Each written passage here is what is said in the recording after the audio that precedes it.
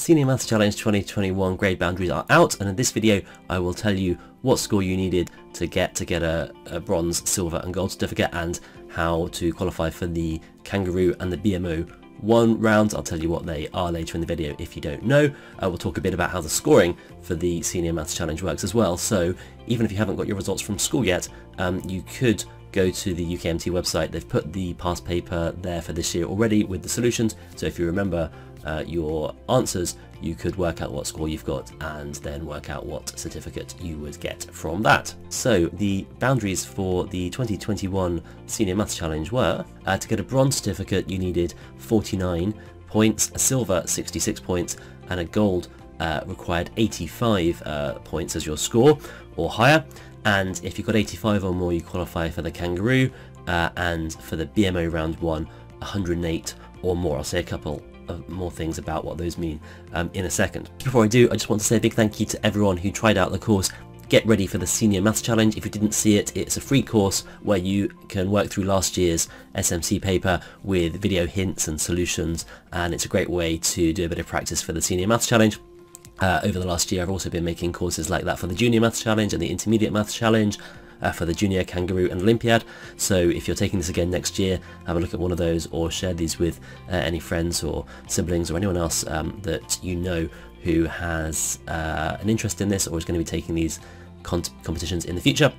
Please send them to your teachers as well. It really helps me get these out there. So thank you again for trying that out. Thank you for those of you who have written reviews of the course and written to me and told me that it was useful. I really love hearing all of that, and so that's really great to see. I've also been making a course this year, it's totally finished now, called Get Ready for A-Level Maths, and if you're in year 11 or 12 at the moment you might like to look at that, or younger. It's aimed at looking at the hardest parts of GCSE and IGCSE maths, really mastering the toughest questions and working it then into A-level maths, doing some of the pure maths from the first half of AS in particular, things like logarithms, differentiation, some hard trig, sequences and series, lots of things covered in there, and I've made up a lot of my own questions in there with some sort of maths challenge style questions thrown in as well, so it is also a great preparation for A-level maths, but a little bit for the Senior Maths Challenge as well. So it's got loads of free teaching videos in there, so I really hope that you will have a look at that. There is an upgrade to buy the worksheets and the video solutions to those as well, but it's a really substantial free course with about 70 teaching videos in there as well. Okay, so back to the SMC 2021. Really well done if you've done well enough to get a certificate. If not, you know, the main thing is to enjoy solving these problems and to tackle interesting questions, so hopefully you got something out of it. Perhaps if you're in year 11 or 12 you can have another go at it next year as well. You can still enter this up till year 13 in the UK or equivalent years in other places, so up to about age 18. So let's just say a little bit about what those scores mean. So if you don't know, the way the Senior Maths Challenge is scored is a bit different from some of the other challenges. You start with 25 points and you actually lose a mark every time you get something wrong. So actually in theory you could get 0, but only if you got every question wrong. It'd actually be quite hard to do. You'd have to really do well to avoid all of the right answers. Even if you're, you know, if you're just guessing, you'd probably get some of them right, but you could get 0 if you actually got every single question actually wrong, not just missing them out. And you get 4 marks then for every question that you get right.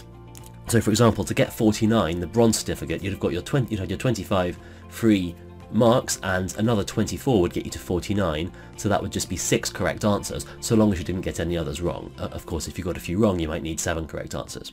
Similarly, so 66 is 41 above the 25 to start with, so you need about 11 correct answers, and for the gold, that would be 60 extra marks, so that would be about 15 correct answers. So interestingly, in this paper you can get a gold this year and qualify for the Kangaroo by just doing questions 1 to 15 and not doing anything beyond that, as long as you got them all right and didn't make any mistakes at all and didn't lose any points. Anyway, so well done if you've done that.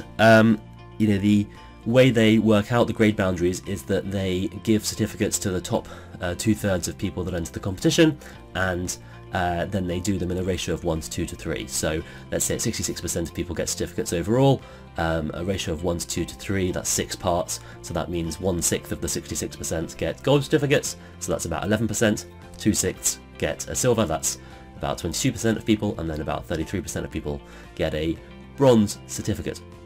But of course only interested and enthusiastic mathematicians tend to enter the senior maths challenge, so it's right that a lot of people get certificates. If you're getting any certificate here, you've done very well, and you're very good at maths at that age group. And of course it's aimed at years 12 and 13, but some people do this earlier on as well, year 11 or year 10 even sometimes, and can sometimes do well. So I also mentioned there's the follow-on rounds, the Kangaroo and the Olympiad rounds. So they've made it again this year so that everyone who's got a gold certificate is eligible for the Kangaroo round. That is another chance for you to show your skills in maths, and it's a follow-on round. About, they say, 6,000 people are invited to take the Kangaroo. I don't know if it's exactly that or roughly, and then 1,000 are selected for the BMO1. Now it might be that you've got a really good score and you haven't qualified for BMO1 even though you're in that 1,000, and that would just be because of eligibility conditions.